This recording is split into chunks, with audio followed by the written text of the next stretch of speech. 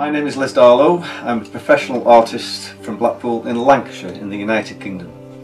I was trained as a technical and scientific illustrator at Palatine College in Blackpool, and I got my degree early 80s. I wrote many letters to get jobs. They all came back the same: you need 5 years experience. I also played the piano, so I became a rock star for a short time in my career. On returning to the UK, I began to experiment with art and paint, and it sort of really developed from there.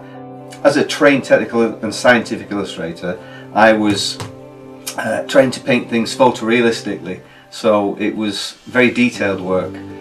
Sometimes we'd use a single hair on a brush to paint detail, microscopic detail, the reflection in a spider's eye perhaps. One year somebody bought me some of these wonderful things, pastels, and it sort of changed my life overnight really.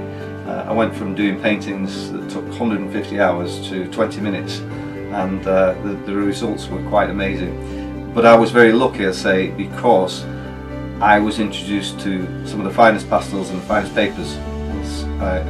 As I believe now, I say I was very lucky.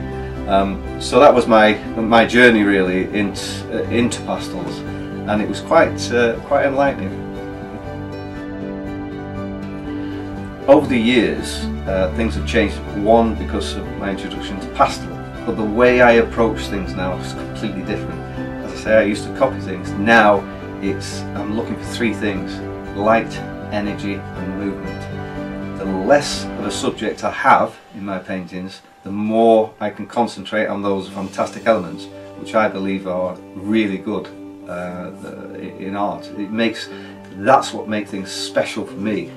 So I'm not concentrating on detail, I'm looking for movement, energy, everything that's, to me, is key. My sort of style of painting and my interest in art is very weather-based, so you find a lot of skies and storms and things that really inspire me to paint. Weather's one of the key things. This is one of my favourite paintings. This is Broome Castle in Cumbria, and the inspiration really came from this. I spend a lot of time out in the snow in weather conditions when it's sort of adverse.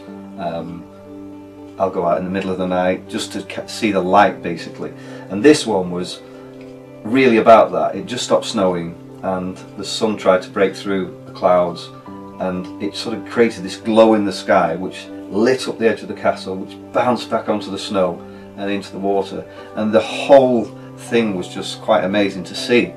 So I tried to capture it using Canson dark grey paper, which is a warm feel to the paper. Underneath you can see the paper all over there. I was actually introduced to Canson in my first experience with pastel. So I've tried lots of other papers, but I keep returning back to this paper because it just works so well for me.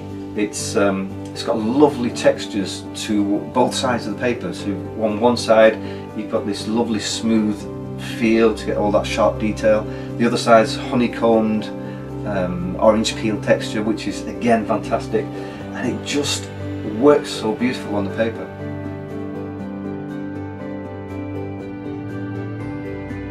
I used to think, well, being an artist was just you paint. I do so many different things. It's so exciting. Go to all different parts of the world. I get to meet people in all these fantastic places, and it's just very exciting. I don't just teach.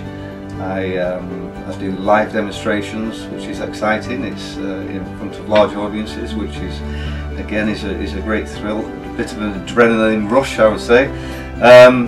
It's just really enjoyable to meet lots of people all the time and see the results from my teachings, which is, I find, very, very rewarding. It really is rewarding. So it's not just what I thought it was. If I could give somebody some advice when it comes to painting landscapes, keep your composition simple. Concentrate on the three main things: light, energy and movement. If you get any of those things, you'll have great success with painting. Thank you, Les. You're welcome.